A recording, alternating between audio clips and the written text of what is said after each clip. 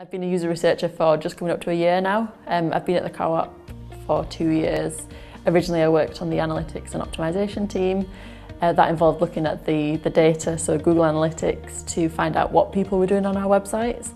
But being a user researcher now, I can really delve into why people are behaving in a certain way and shape the products that we're building based on that. User research is about understanding the behaviour of people, so rather than asking people what they would do, we prefer to observe them. So that with colleagues, that could involve shadowing in store, spend a day in the life of a colleague who works in one of our food stores to really get to the bottom of what they're trying to do, what their pain points are, and shape what we're building based on what we're seeing rather than just what we're hearing. A huge part of user research is kind of getting out of the building, going out to the places that our users are working or spending time. There are a lot of assumptions in Angel Square, or in any business there are assumptions, and without speaking to the people who use your services or use your products, you'll never really find out what's happening. You'll never really get to the bottom of it. I love working with designers and interaction designers, content designers.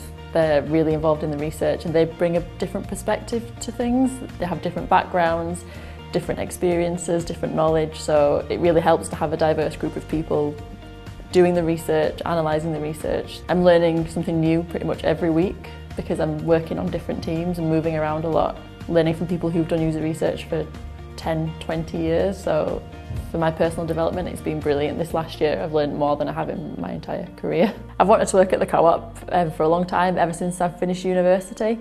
They're a company that really makes a difference in the community, and I think user research has an opportunity to shape that, to shape what we do in the future.